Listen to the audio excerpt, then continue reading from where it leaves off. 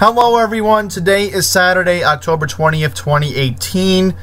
I haven't really gotten a chance to recap some of the baseball action from the past couple of days.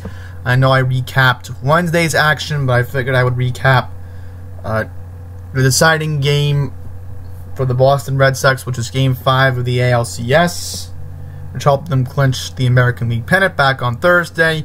I would recap that game and talk about the controversy from that game, which I'll get into in just a second. I'll recap what happened first from the stat line, and I'll recap the Dodger-Brewer game from last night, which the Brewers were able to force a Game 7, which should be decided later tonight, which I'm going to make a little bit of an epic rant about Fox in just a second here, on why this game should honestly be on should be available all around the country. Shouldn't be on cable tonight, so I'll make a rant about that later on, but pretty much let's recap this game first.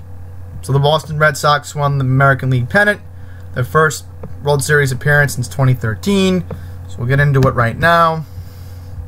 So what happened was the scoring didn't happen until third inning. JD Martinez hit a home run to left on a 1-2 count, and the icing on the cake for the Red Sox was Rafael Devers left field. So on the first pitch, Mitch Moreland and Ian Kinsler scored, and Marwin Gonzalez home run for the Astros, but that was it. That's all the scoring as the Boston Red Sox won, and thus they are in the 2018 Major League Baseball World Series. So now we're going to recap what happened here in this controversial play. Hopefully I can load it for you all. Get rid of the annotation. So I have it on mute so that way I don't get claimed for copyright. But I'm going to show you the pictures from the game right now. So here's what happened. It looked like Jose Altuve was going to hit a home run to right field, right? But one of the fans tried to interfere with the play. And this story has been making national headlines, and I'll leave it on the card right now. Inside Edition actually interviewed the guy who interfered with the play. Who interfered with it. So, we'll get an up-close angle of it right now. Play it from here. So, as you can see here, that the guy in the orange shirt, see where my mouse is? That's the guy who interfered with the play. They're going to show it again here on the replay. And there he is. He's interfering with it. That white guy in the shirt, and then there's another guy in the gray shirt. He's trying to interfere with it. But imagine if that fan didn't touch the ball.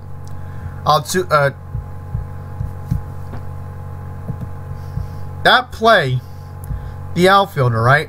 Jackie Bradley was making the catch. Oh, Mookie Betts was trying to make the catch. My bad. Mookie was trying to make the... Let's see. Who was trying to make the catch? Let's just confirm it right now. Right, so Betts was trying to make that play in the outfield for the Red Sox. That's who was trying to make that play. Okay. As long as I keep the audio on mute, I won't get claimed for copyright. So that's the main thing. I just wanted to show you what happened in regards to what took place. But the Boston Red Sox are in the World Series. They will be playing Game 1 at Fenway on Tuesday night, the 23rd. Meanwhile, in the NLCS, we have a tied series. We have a Game 7 tonight. And I'll make my epic Fox rant in just a second because a lot of people are going to agree with me on this. So, the Dodgers, if they had won, they would have went back to the World Series. But the Brewers did a lot of things right last night. Surprisingly, the Dodgers, I thought Ryu had an advantage, but nope, didn't happen. So, the impressive thing about the Brewers last night was after David Freese led off the game with a home run in that first inning, the Brewers were able to get 4 runs in that first inning. Jesus Aguilar RBI double. That got 2 runs in. Mike Moustakas RBI double. Eric Kratz RBI single. And then it became the Brewers show. Ryan Braun's RBI double. Christian Yelich was able to score. And Christian Yelich, I gotta give the guy credit. Even though he really hasn't done anything impressive, just getting on base in this series is a good, impressive thing for Christian Yelich. Which that should make his case for MVP even more spectacular here. But David Freese, able to get another run in for the Dodgers. So David Freese was the only guy that got the runs in for the Dodgers last night. And nobody homered last night, so nothing spectacular here. But now I gotta make my epic rant about the game being on Fox Sports 1 tonight, which I got a problem with that. So I'm looking at my TV Guide app, and it says that tonight there's a football game going on, a college football game, Oregon playing Washington State. And I'm saying to myself, this is a Game 7 of a deciding championship series to decide who will go to the World Series.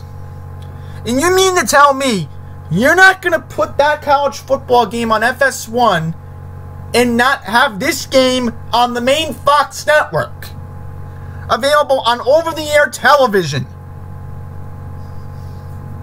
I'm very annoyed with Fox Sports. They still have a chance to rectify this situation. They can tell Pac-12, sorry, we're not putting your game on tonight on our main network. You're going to be on FS1, and we have to put this game on because it's more important for the country to watch this game. And keeping in mind, I understand that Fox has the World Series. I get all that. But Fox Sports is, the major network here. I mean, you can't just change the programming? I got a problem with that. So if anybody agrees, let me know. But I'll quickly go into the pitching matchup tonight. Walker Buehler will be taking on Chonlus Chanjin.